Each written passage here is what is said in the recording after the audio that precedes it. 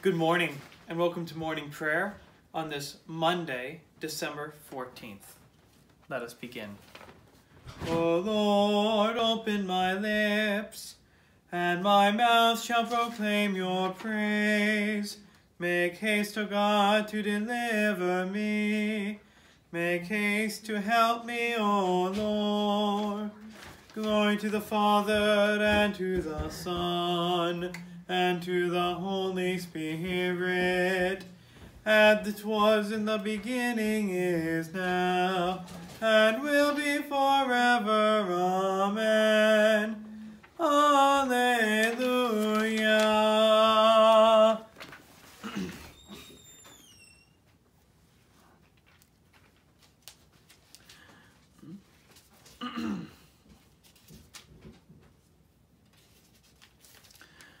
Our reading for today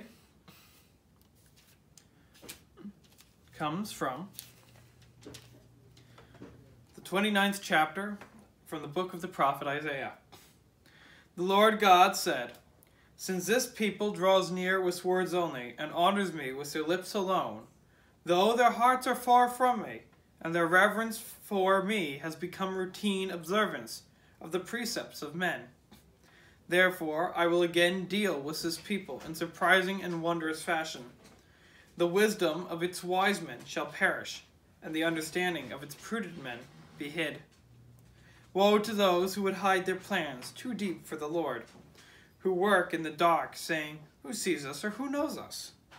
Your perversity is as though the potter were taken to be the clay, as though what is made should say of its maker, 'He made me not,' or the vessel should say of the potter, 'He does not understand.'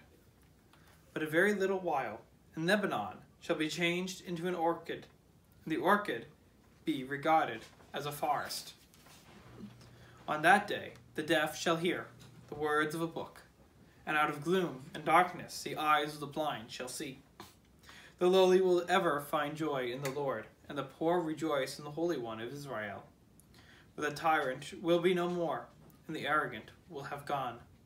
All who are alert to do the devil will be cut off, those whose mere word condemns a man, who ensnares his defender at his gate, and leave the just man with an empty claim. Therefore, thus says the Lord, the God of the house of Jacob, who redeemed Abraham, now Jacob shall have nothing to be ashamed of, nor shall his face grow pale. When his children see the work of my hands in his midst, they shall keep my name holy. They shall reverence the Holy One of Jacob, and be in awe of the God of Israel.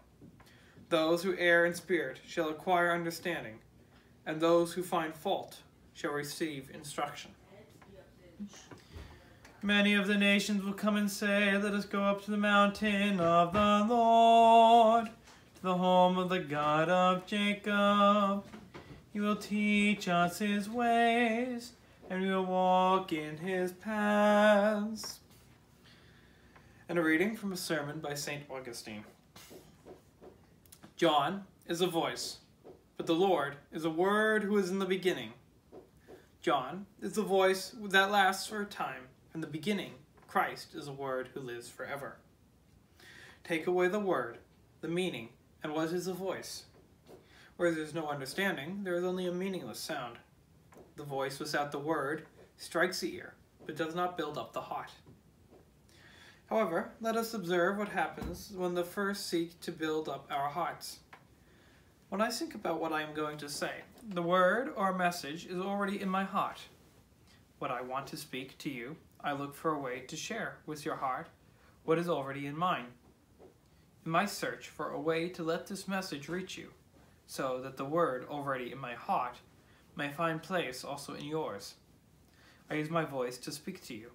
The sound of my voice brings the meaning of the word to you and then passes away. The word which the sound has brought to you is now in your heart, and yet it is still also in mine.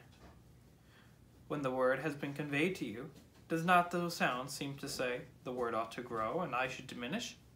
The sound of the voice has made itself heard in the service of the word, and has gone away, as though it were saying, my joy is complete. Let us hold on to the word. We must not lose away the word conceived inwardly in our hearts. Do you need proof that the voice passes away, but the divine word remains? Where is John's baptism today? It served its purpose, and it went away. Now it is Christ's baptism that we celebrate. It is in Christ that we all believe. We hope for salvation in him. This is the message the voice cried out. Because it is hard to distinguish word from voice, even John himself was thought to be the Christ. The voice was thought to be the word, but the voice acknowledged what it was, anxious not to give offense to the word. I am not the Christ, he said, nor Elijah, nor the prophet. And the question came, who are you then? He replied, I am the voice of one crying in the wilderness, prepare the way for the Lord. The voice of one crying in the wilderness is the voice of one breaking the silence. Prepare the way for the Lord, he says, as though he were saying, I speak out in order to lead him into your hearts. But he does not choose to come where I lead him unless you prepare the way for him. To prepare the way means to pray well. It means thinking humbly of oneself. We should take our lesson from John the Baptist. He is sought to be the Christ. He declares he is not what they think. He does not take advantage of their mistake to further his own glory. If he had said, I am the Christ, you can imagine how readily he would have been believed, since they believed he was a Christ even before he spoke. But he did not say it. He acknowledged what he was. He pointed out clearly who he was. He humbled himself. He saw where his salvation lay. He understood that he was a lamp, and his fear was that it might be blown out by the wind of pride. Long ago, God spoke to our ancestors in many and various ways by the prophets. But in these last days, God has spoken to us by the Son. The Lord be with you. And also with you. Let us pray. We give thanks to you, Heavenly Father, through Jesus Christ, your dear Son, that you have protected us through the night from all harm and danger. We ask that you would also protect us today from sin and all evil, so that our life and actions may be pleasing to you. Into your hands we commend ourselves, our bodies, our souls, and all that is ours. Let your holy angels be with us, so that the wicked foe may have no power over us. Amen. Stir up our hearts, O Lord, to prepare the way of your only begotten Son, so that by his coming we may be enabled to serve you with pure minds. He who lives and reigns with you in the Holy Spirit, one God, now and forever. Amen. Let us pray as our Lord Jesus Christ taught us. Our Father, who art in heaven, hallowed be thy name. Thy kingdom come, thy will be done, on earth as it is in heaven. Give us this day our daily bread, and forgive us our trespasses, as we forgive those who trespass against us. And lead us not into temptation, but deliver us from evil.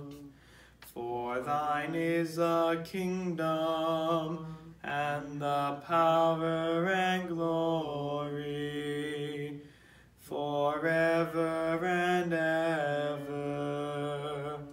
Amen.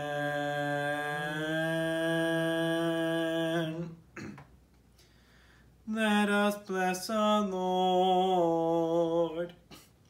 Thanks be to God. Almighty God, the Father, the Son, and the Holy Spirit, bless and preserve us. Amen.